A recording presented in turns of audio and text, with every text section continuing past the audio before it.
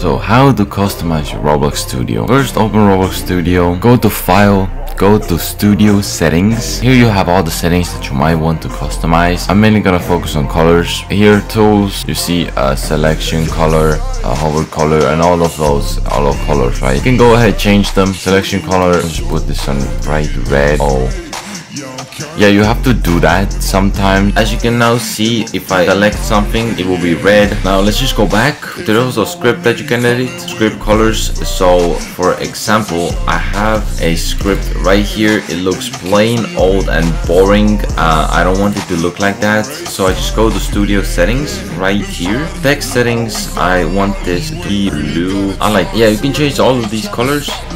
And then, so yeah, I like this. I changed some stuff, and now if you close it, it's like that. Oh, also the selection color, I made that pink. I thought it looked cool. But yeah, that's how you customize your Roblox Studios. File and Studio Settings, boom. Here are all the things that you might want to customize.